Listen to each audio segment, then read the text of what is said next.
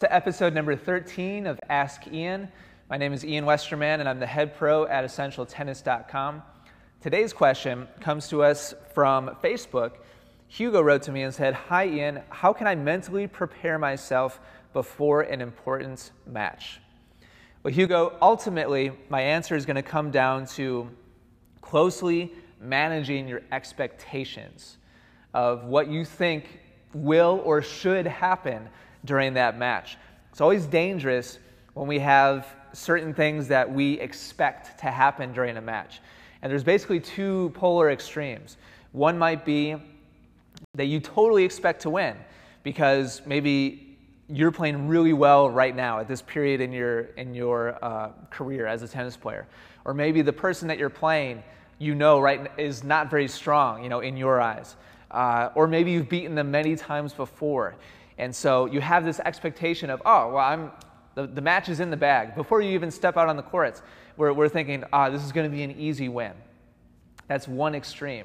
And that's incredibly, incredibly dangerous because usually what happens when we have that attitude going into a match is at the very first sign of adversity, maybe we get broken in that first set, or, right away, right off the bat, the first game.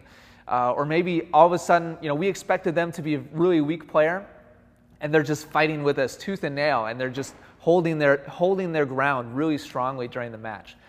When we walk into a match with that expectation that we're going to dominate, and then there's some kind of setback, it's human nature to start to panic and start to worry and start to have anxiety and say, oh no, what if I lose?